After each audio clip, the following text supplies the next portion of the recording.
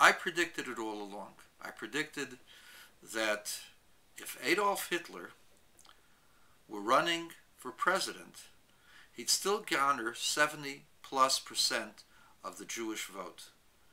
They would just say he's learned his lesson.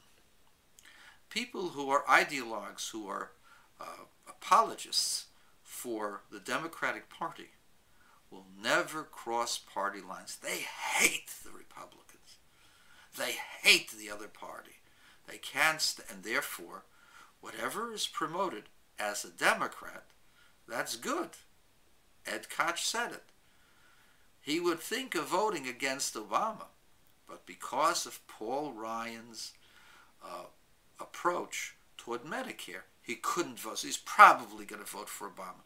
Ed Koch is Jewish. Shame on you, Mr. Koch.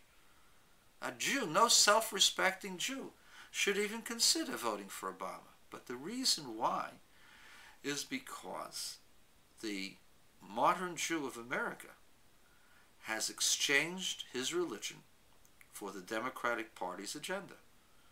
That is the most unfortunate part of all of this process.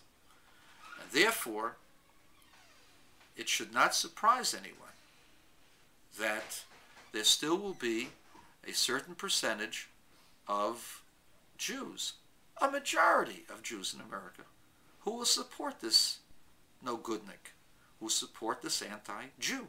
I'm not going to call him an anti-Semite, because he's half Arabic.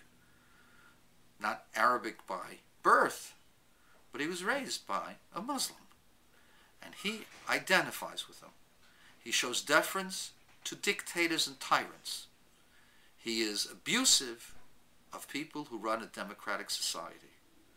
He hates his friends. He disses his friends and respects people who want him killed. Amazing. What a brilliant